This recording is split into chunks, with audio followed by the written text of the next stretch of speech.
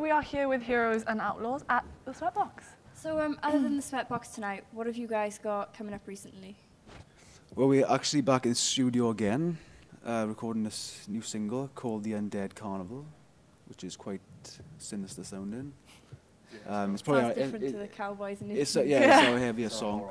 It's out on Halloween, so just to add to the theme. It's our plug. But you know, Halloween. Yeah, we've got our EP out, which took us 6 months to record. So now as a full band, which we are, because there was 3 of us when we recorded the EP. Yeah. And that's what we use as a foundation to get in members to come in. But now that we're a full band, we're doing the single as a full, so it's our best song, really.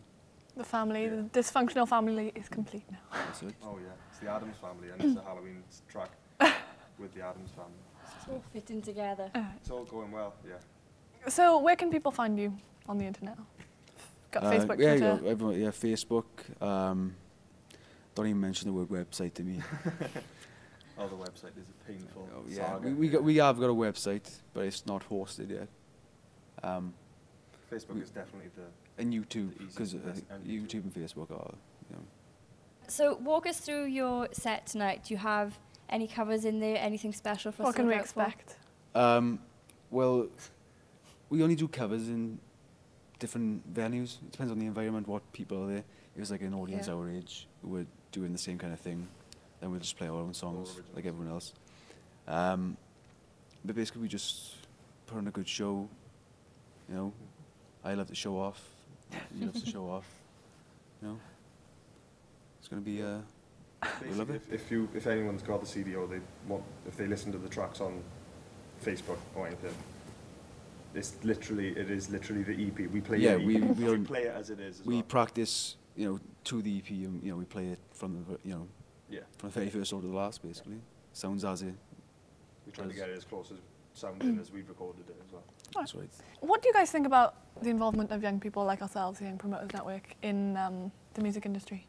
I think it's brilliant. You know, I'm having a.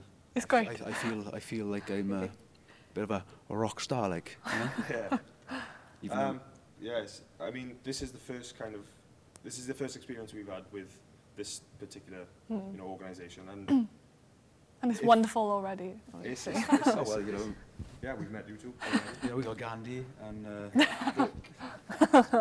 it's I think if the organisations can be active, and you know what it is, you find a lot of promoters and promotion companies that are a lot of talk and they don't end up doing anything or bring in any gigs to anyone. And I think if you can have someone or an organisation or just a group of people who can actually do it, like you guys have done a year, then, you know, that's exactly what we need, but we need more, and we need new places and new venues, otherwise we're going to be stifled and play in the same place over and over again. Yeah, you know, it's good exposure for, you know, people can check us out now and, you know, get a bit of an insight into our personalities and music. And never see us again. And never listen to us again or want to know anything about us. So you said you're releasing the single. What are your aims, say, for the next year? Well, we're going to continue, obviously, gigging as much as... Yeah. Yeah, we've got to be a five-piece. We'll continue gigging, you know, trying to get more experience, because we haven't actually played more than... in this band, we've probably played about... This is probably our 8th gig. Yeah. You know? And we've been in this band for about 2 years, trying to get up and running, just us both, because it was 2 years ago that we formed it. So we're going to continue gigging. It'd be nice to be recognised, wouldn't it?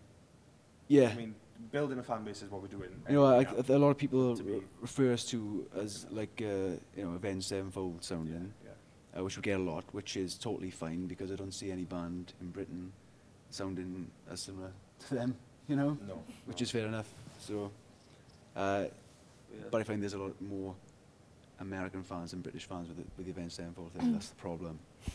So to be recognised over there, I think our would be cool. Yeah, it would be nice to have some form of, you know, recognition in terms of just normal people, you know, going online and interacting with more American people. If I say to you, I'm not going to name any bands, But it's good. Don't get yourself in trouble. It's good to you know. get a theme that springs to mind. Oh, Heroes and Outlaws. Oh, cowboy rock and roll, you know. Iron Maiden and Eddie. Exactly. Everyone always thinks of You know, you Eddie think of Sweater. Avenged Sevenfold, you think of something dark, quite like horror style, you know, Death Part, you know, Yeah. you think of us. Timberlake knee type. Yeah. Yeah, all that kind of stuff. Well, thank you very much for talking to us tonight, and we're looking forward to seeing you play Thank you very much. Thanks a lot. with the young promoters, and this is Heroes and Outlaws.